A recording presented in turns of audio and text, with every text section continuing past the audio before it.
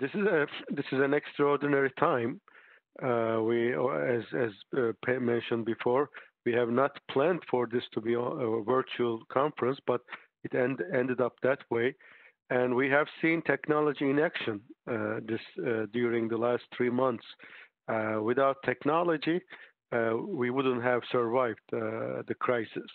So thanks to technology, we were able to work and we were able to live our lives. It was different, but understanding technology, managing technology helped us overcome these difficulties. So the conference is, as a result, very timely.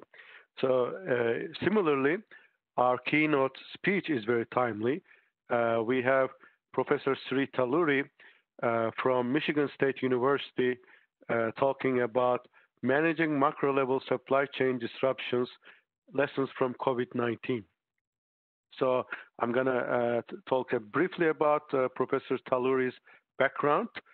He is the Hoagland-Metzler Endowed Professor and Professor of Operations and Supply Chain Management at Michigan State University.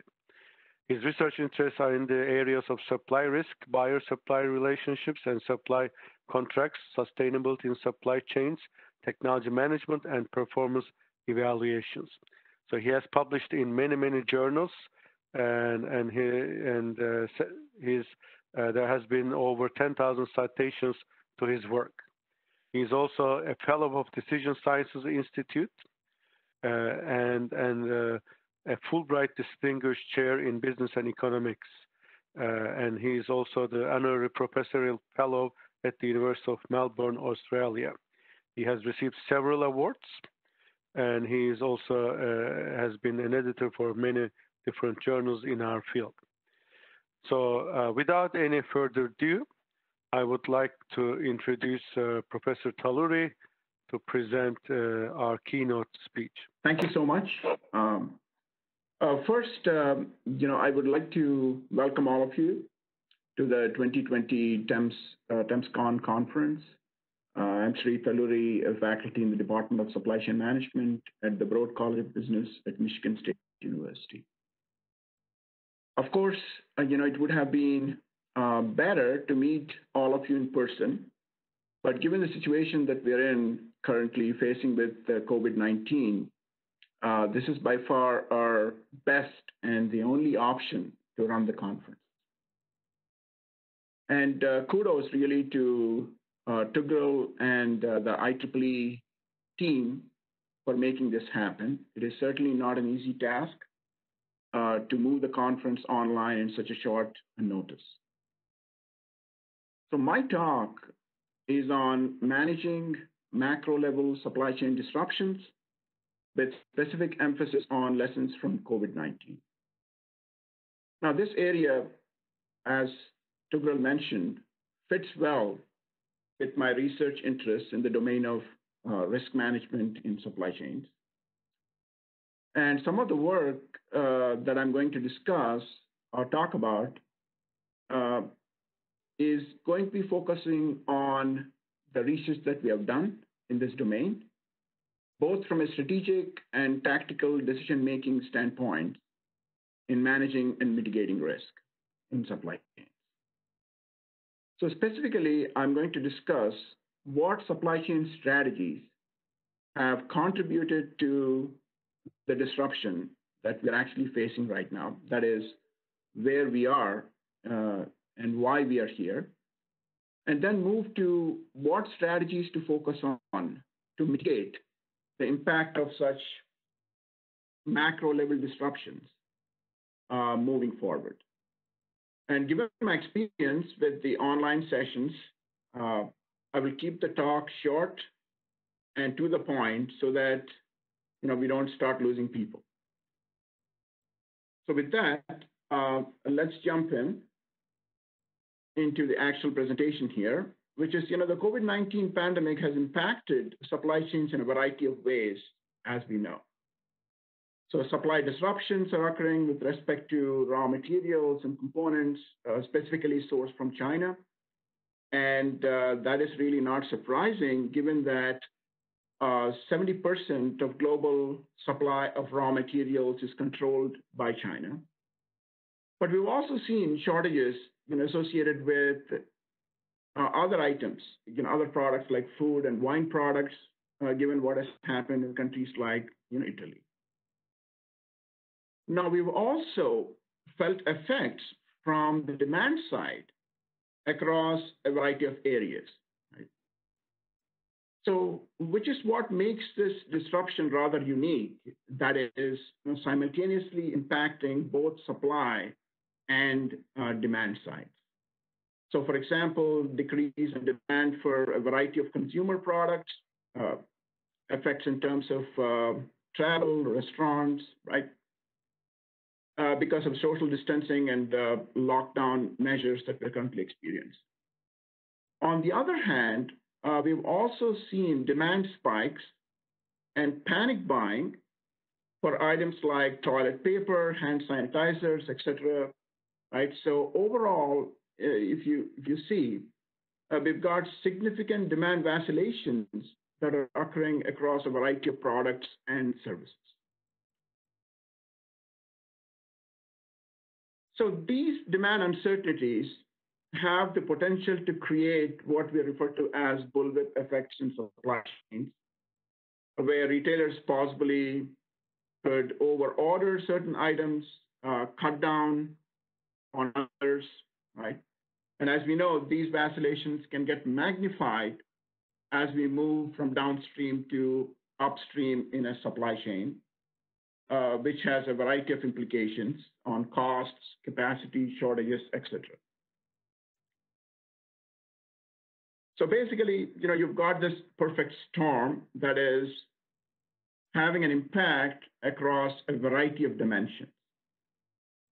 Now, in the past, we have experienced other macro level disruptions as well, such as earthquake and subsequent tsunami in Japan in 2011, which has adversely impacted the automotive industry due to the lack of visibility into the higher tiers of their networks.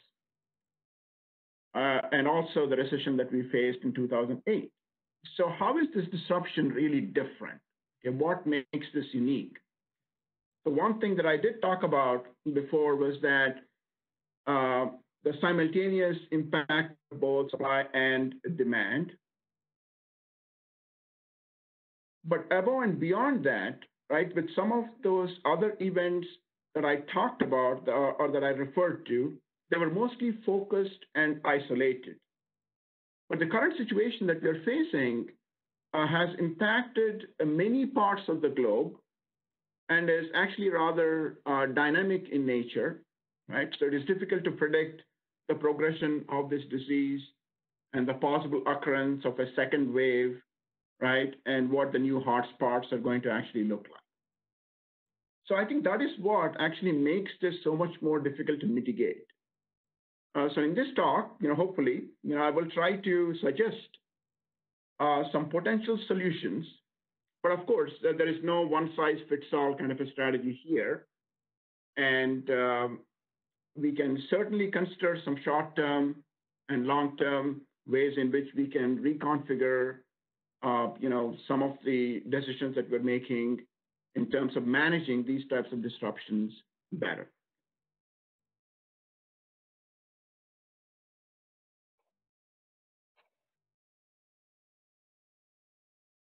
So as I mentioned at the outset, we'll be focusing on two specific aspects.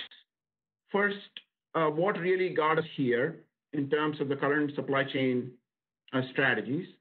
And second, what do we have to do moving forward to appease the impact of such a disruption?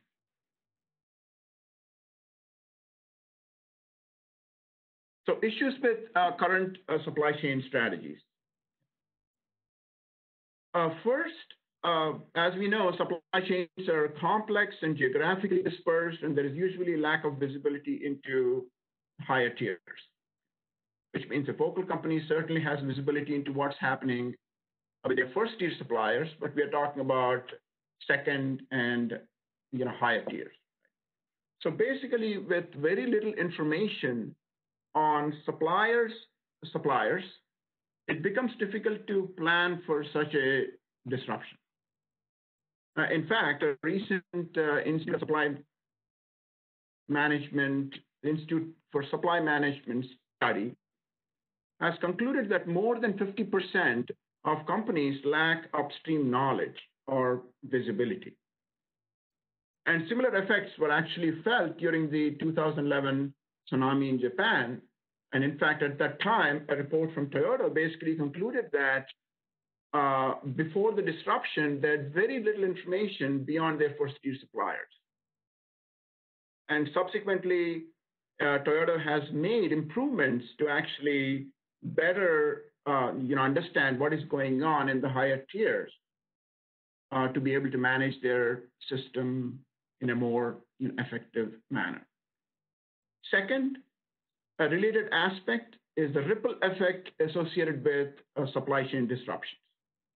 That is, an upstream disruption propagates through the supply chain, affecting many layers, resulting in delays and shortages, which is basically what we are currently experiencing.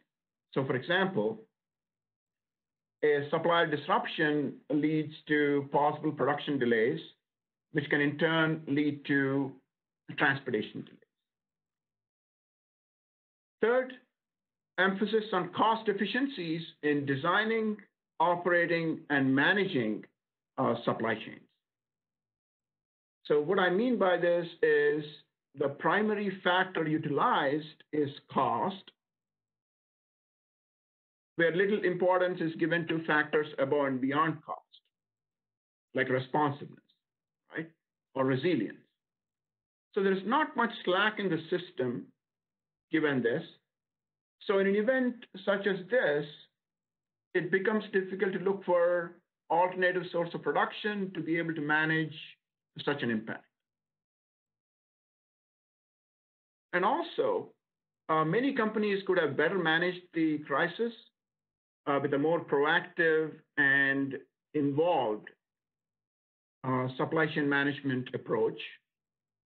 But it is that management component within the larger SCM which is kind of missing, right?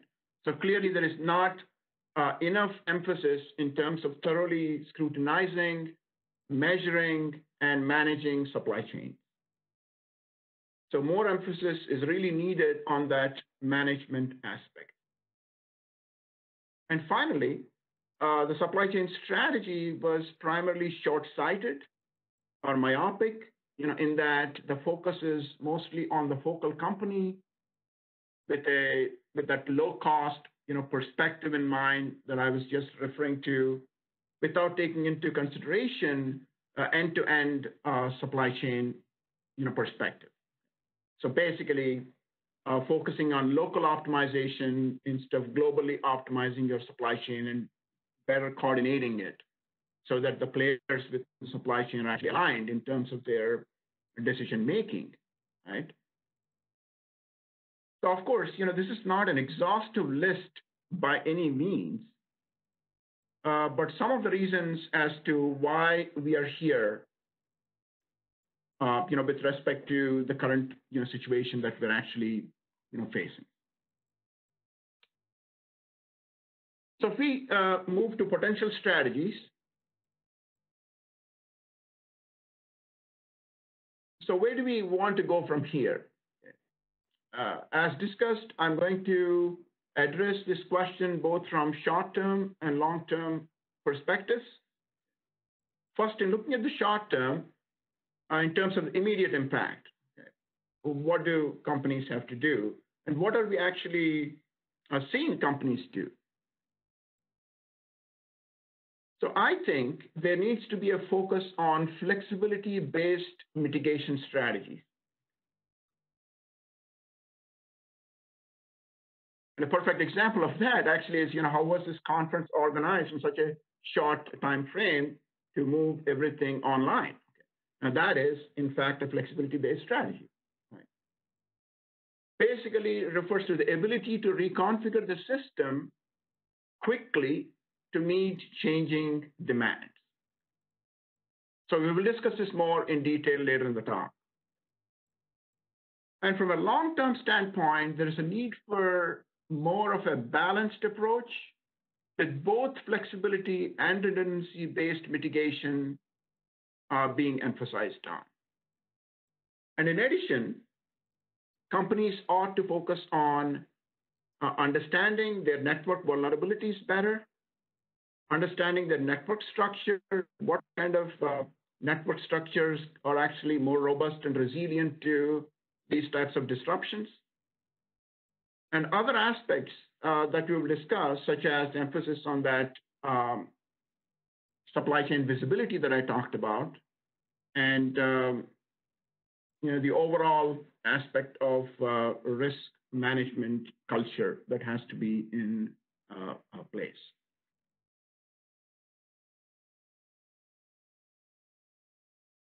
So in the short term, right, what are we experiencing right now? Given that we do not have required stock levels for a variety of critical items, okay, such as masks, ventilators, PPE, etc., I feel that flexibility-based strategies can actually play a very important role here, and they're actually playing a huge role. And obviously, redundancy is really not an option in the short term with the current situation the way it is, because we just don't have the stock levels for some of these items that I was just referring to.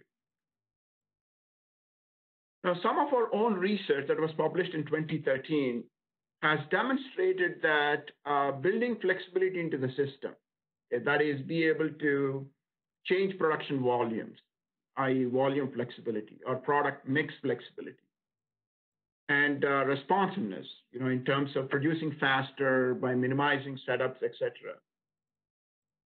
is in general more efficient than redundancy-based strategies such as holding high stock levels or having alternative sources of supply. And this result was in general consistent under a variety of risk categories, risk sources, and supply chain configurations. So when I say risk categories, right, we are talking about disruptions, which means a supplier can go down, a plant may go down, right?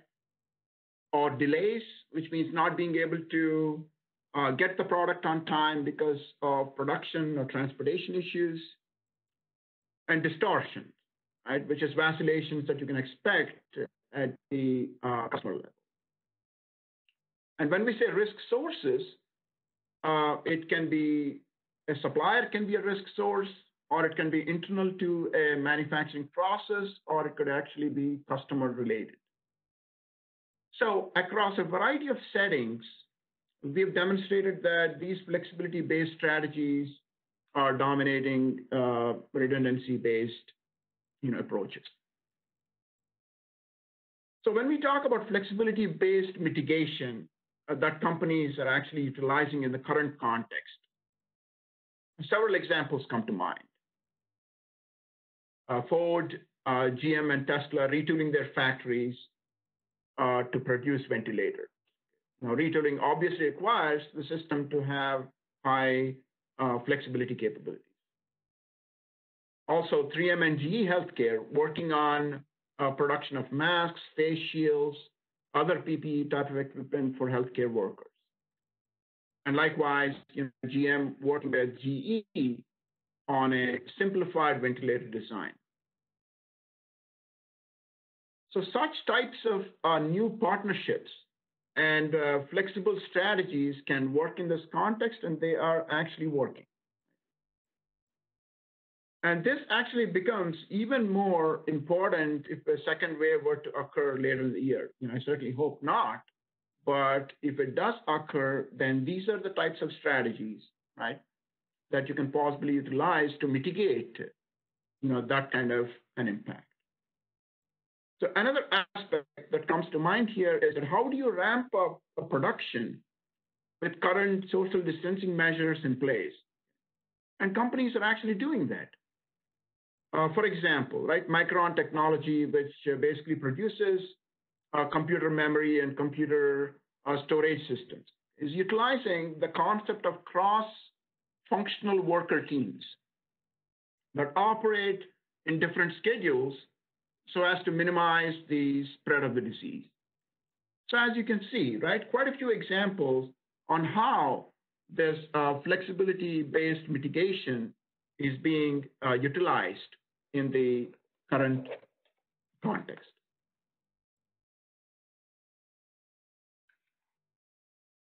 So shifting gears, right, to possible long-term strategies that I listed earlier, and they're shown here. The following 6 can possibly make an impact.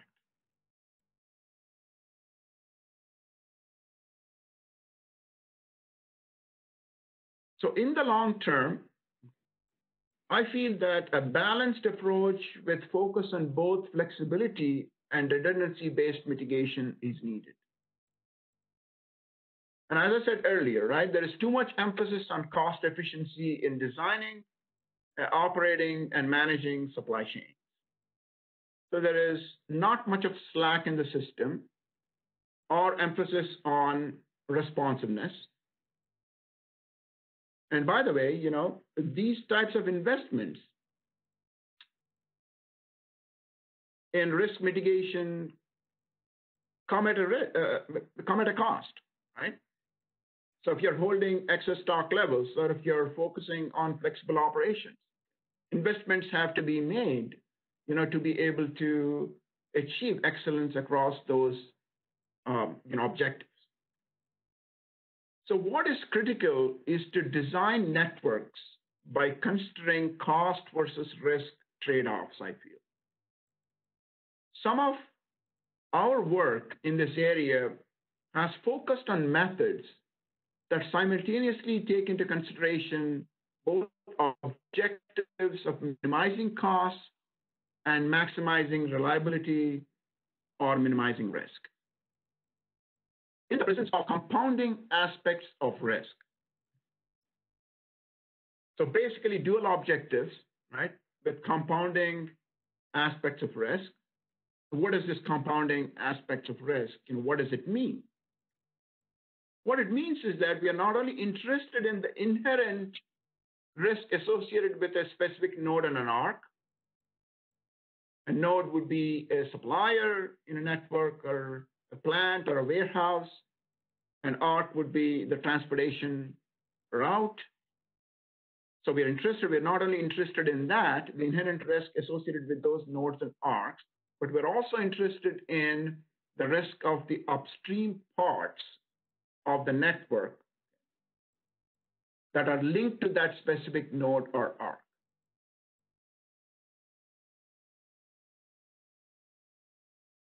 Because considering those interrelationships is very, very important, given that there is the ripple effect that I was referring to earlier, which is a disruption happens upstream, right? That's going to propagate through the entire network. So it is not enough for us to just look at what is the risk associated with a specific node on an arc, but you have to actually look at what is happening upstream. If something were to fail upstream, how does that have an impact in terms of what is happening downstream? Right?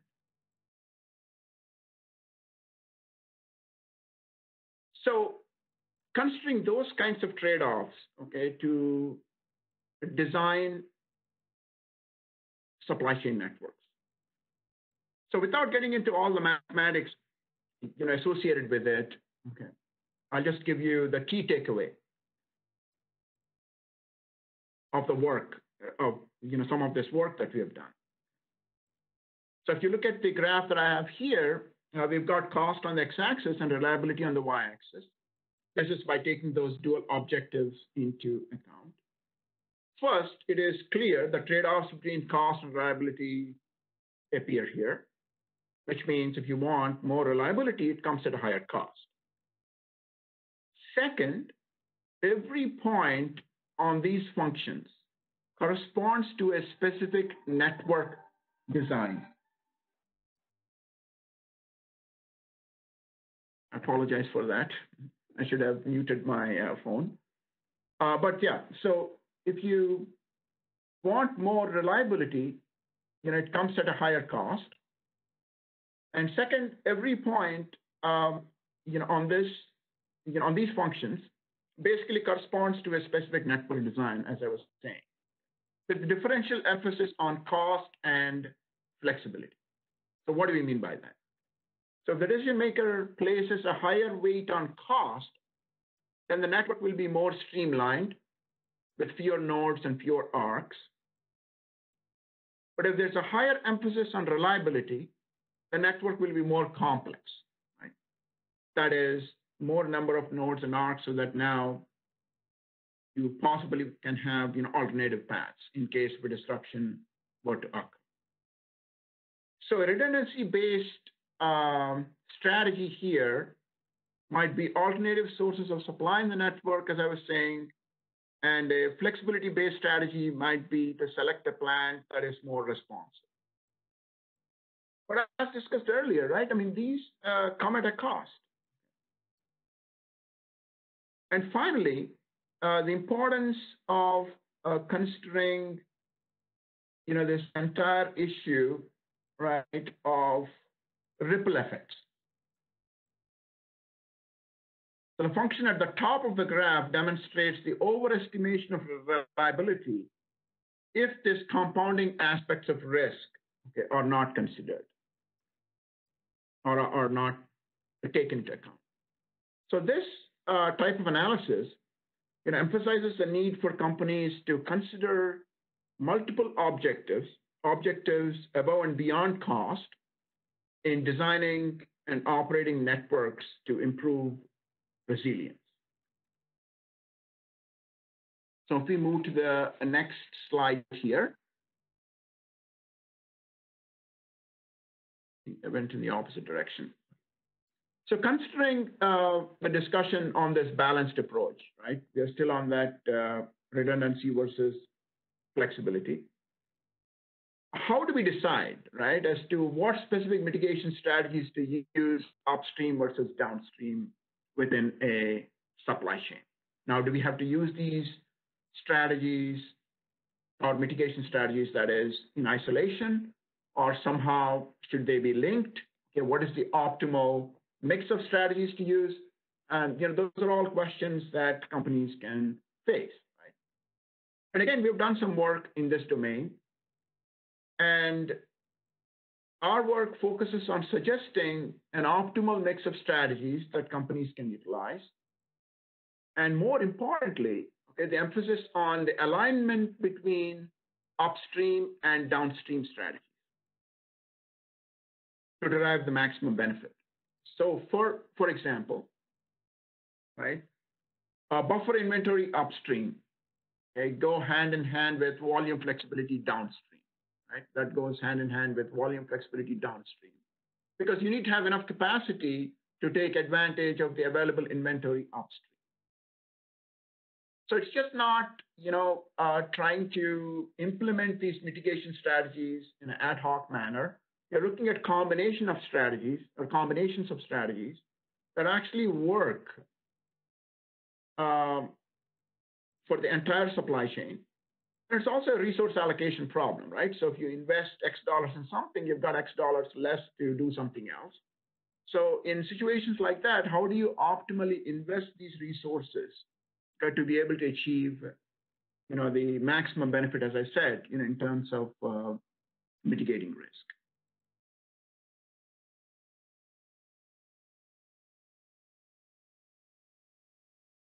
Vulnerabilities in, or understanding vulnerabilities in various parts of your supply network is another important factor that companies ought to consider. So for example, how does a node's disruption impact the entire network? That is a question that we want to know. That tells you something about what nodes are critical in the network, so that we can employ some fortification options, so that we can minimize the disruption, at those specific nodes. And we have done some work in this domain using some Bayesian network models, focusing mostly on automotive networks. And again, I'm not going to go through all the the mathematics here, but just to give you some quick takeaways. So here we're looking at Honda Center Console network with a variety of first, second, and higher tier suppliers. So under certain conditions, right, associated with disruptions and their propagations, that is, what is the disruption probability associated with the node and related transfer probability, which means the node gets disrupted, right? So let me just paraphrase that. So not only the probability that a node gets disrupted, but in the event that a node gets disrupted, how does that impact other nodes in the network, again, because of those ripple effects, okay, that I was referring to. So with those assumptions, in this case, the focal companies are Honda's central console network that we're looking at. The disruption risk, is 8%, what you're seeing on the left-hand side here.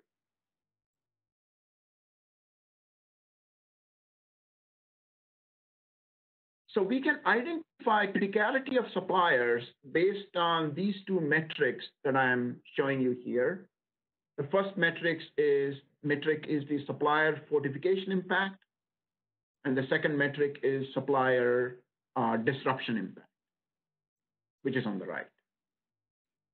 So fortification impact refers to the decrease in focal companies' risk if certain nodes are fortified, right? So by utilizing, let's say, buffer stock or alternative source of capacity, et cetera, right? So for example, here, if we were to fortify CVT assembly, which is that big node at the center, right, the first tier supplier to Honda, then the focal company's risk decreases by 5.4%. That is, it drops from 8% to 2.6% if you were to fortify CVT assembly. So that's one side of the coin, right? Whereas if you look at disruption impact measure on the right side, that basically demonstrates the increase in focal company's risk if the supplier is disrupted for sure. And so if CVT assembly were to be disrupted for sure, then in this case, right, the focal company's risk is going to increase by 43.3%. So the overall risk goes up from 8% to 51.3%. So just to kind of understand, right, the criticality associated with various nodes in your network, and later on I'll actually show you how you can possibly utilize this to rationalize your supply base. And some of the other results here that we have found are that suppliers that are closer to focal companies in general pose greater risks. High degree centrality associated with the node indicates criticality due to the sheer number of connections that a specific node has. Okay. So then how do we take this information that we have here, okay, and focus on coming up with a possible rationalization scheme?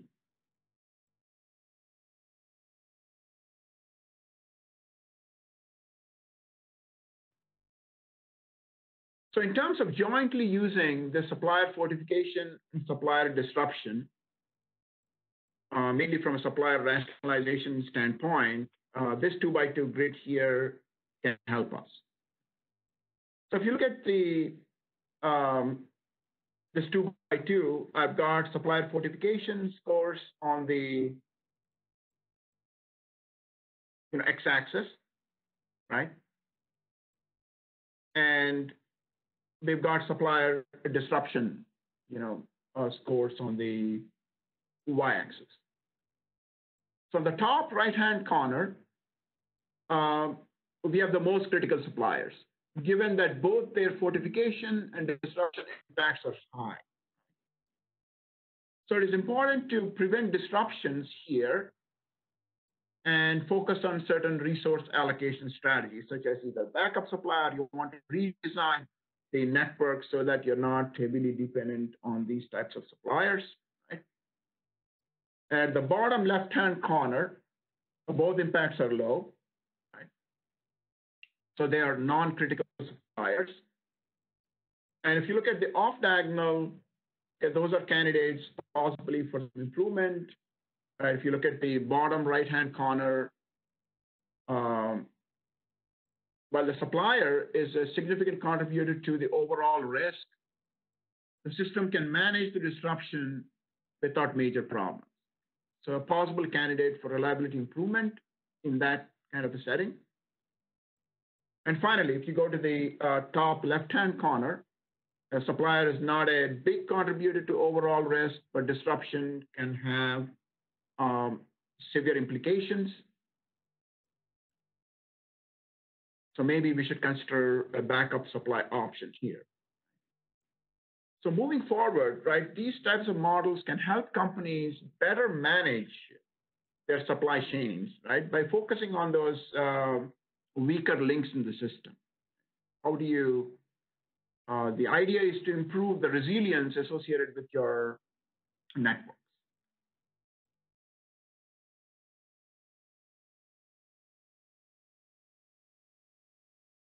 Another aspect that is critical here in the long run is to investigate the topology of networks.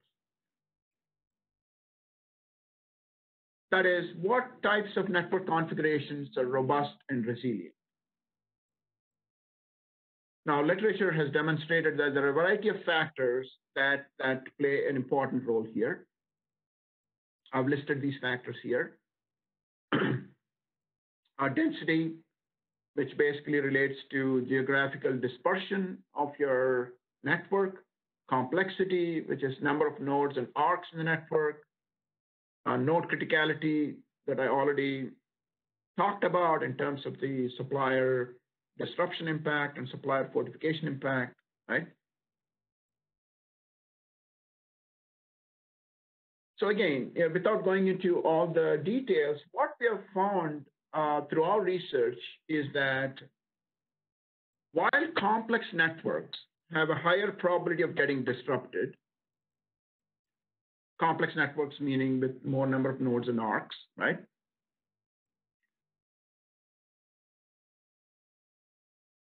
While the probability of those types of networks getting disrupted is higher, they're able to rebound quicker given that they're less dependent on individual suppliers, possibly because they have dual sourcing options or backup supply, and whatever the case may be. And which is not the case with more streamlined networks, where there are fewer suppliers, perhaps more deep and collaborative partnerships that exist there. Okay. So while streamlined networks have a lower probability of getting disrupted, once they get disrupted, they're unable to recover quickly or in an efficient manner. So actually, this is an interesting finding because from a JIT standpoint, right, you would always try to push for few reliable suppliers and long-term partnerships with these suppliers. So what we're saying here is that while that is important for companies to do, it is also important to plan for redundancy in the system. Right? When a disruption happens, then you should have alternative paths, to be able to get the product to the customer.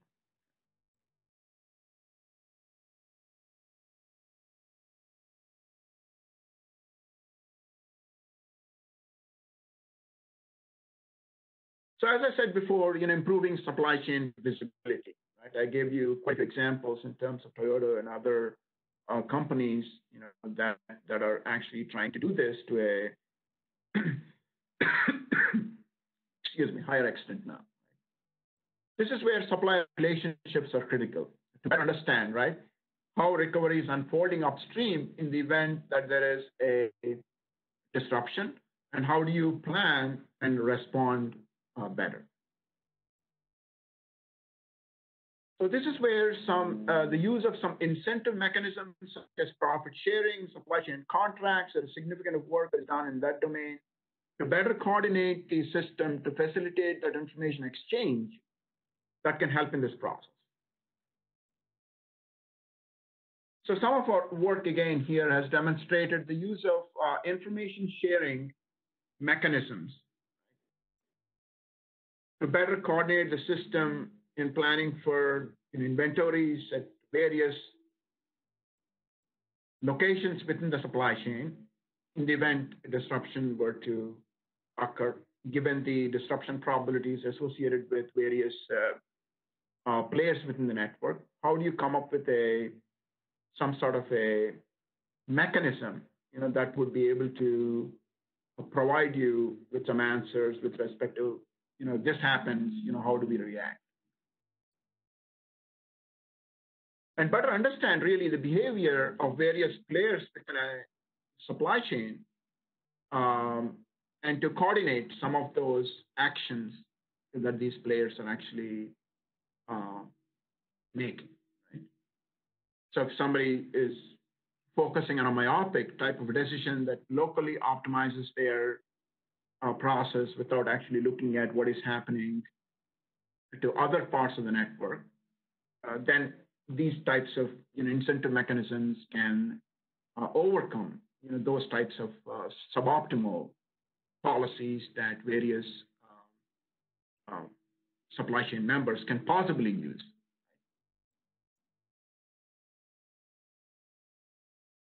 So with that, let's move to my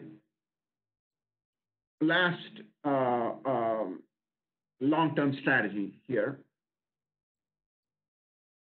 The importance of fostering a risk management culture. Okay? That is not in terms of what you're doing internally, but also kind of how you're dealing with your suppliers, how you're dealing with your customers. So having that risk management culture in place. In terms of incorporating, as I said, risk-based metrics into various decisions like supplier selection, supply-based optimization type of decisions, and some of the work that we've done here, in fact, which appeared in IEEE Transactions, where we looked at supplier selection decisions focusing on multidimensional aspects of risk. By taking, risk is a very complex construct. There's multiple dimensions that are embedded in it. So how do you evaluate suppliers and rationalize your supply base by taking those multiple aspects of risk? For example, failures in quality, failures in cost management systems, failures in delivery, failures in flexibility. And those are all different and possible dimensions.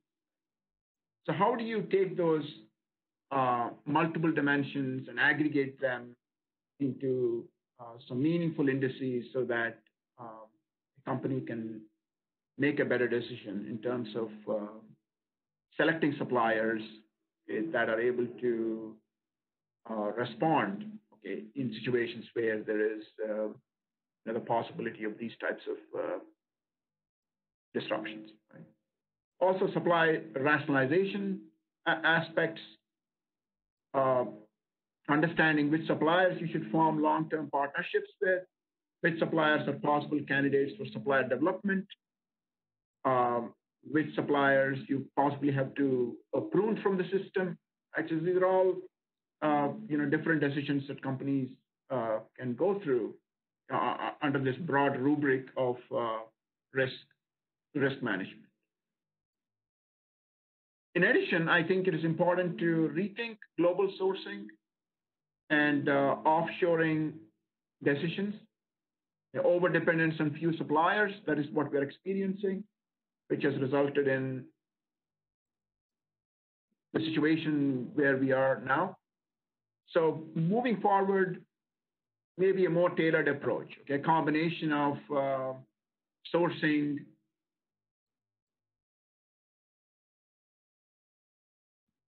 global sourcing, and also maybe bringing some of that production back into the U.S.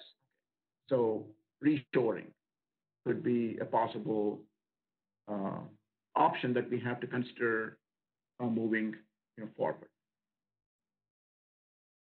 So in terms of key takeaways, what did we really stress on in this talk here?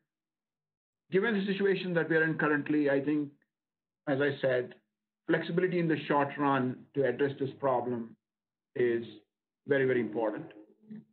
And then emphasis on both flexibility and redundancy in the long run. So building some of that slack into the system.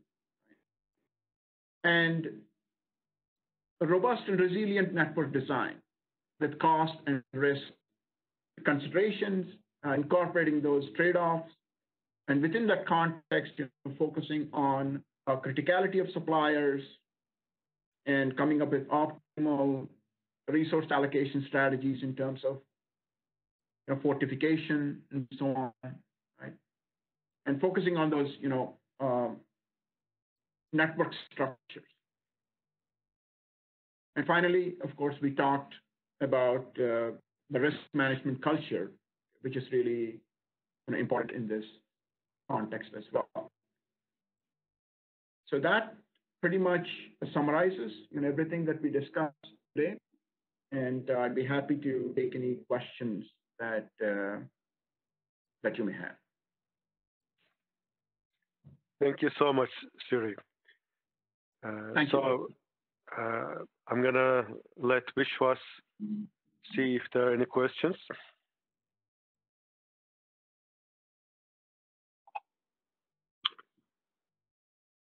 Okay, thank you, Talluri. I do not see any questions so far.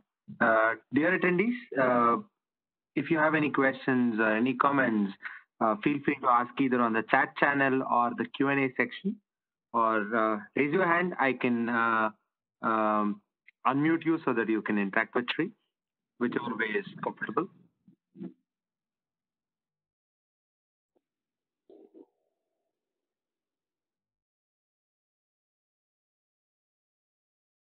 I have a question while we wait for the other questions.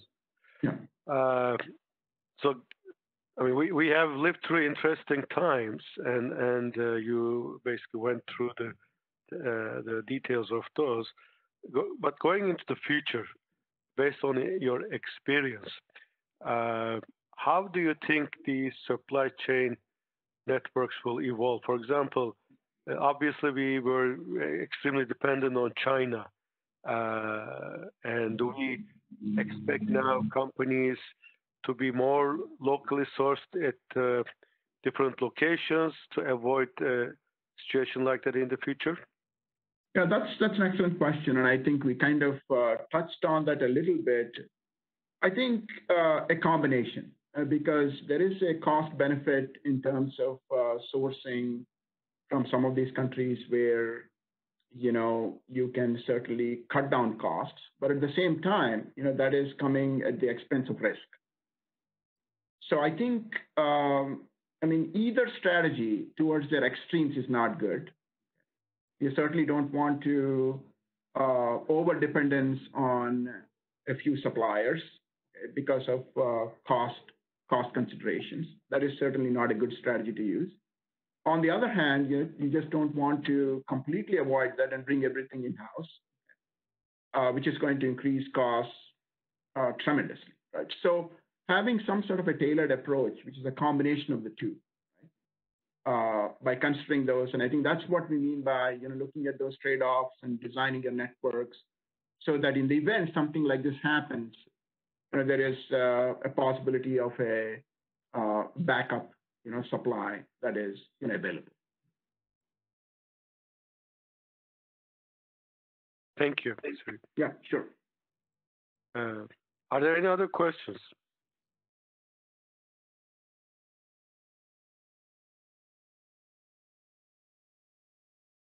So Sri, I really thank you. This has been a very interesting look at the technicalities, details of what we lived through. This was a very timely presentation. And thank you for joining us during these difficult days. Thank you. Thank you very much for having me. Thank you. Now, Sri, there is a question. Sorry, this is Vishwas. There is a question from one of our attendees. The question is, on the supply network topic, can you give some more detail on the relationship between the resilience and the complexity of the network? Was there a break point where too complex was not beneficial? Yeah, that's an excellent point. I think, so what we have found, let me just, reiterate what we found, and then I'll answer the specific question. So what we found is that in a complex network, right, the probability of either a node or an arc getting disrupted is certainly high. But when the disruption actually occurs, right, in complex networks, it is much easier to rebound, right, because you've got possibly some alternative sources of supply or inventories, whatever the case may be. Whereas in a streamlined network, that is certainly not the case. But the question is too much network complexity bad for you?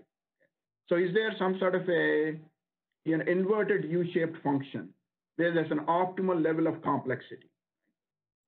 We have not looked into that, but I think it's a very interesting question to look at. And I certainly think that there will be some sort of a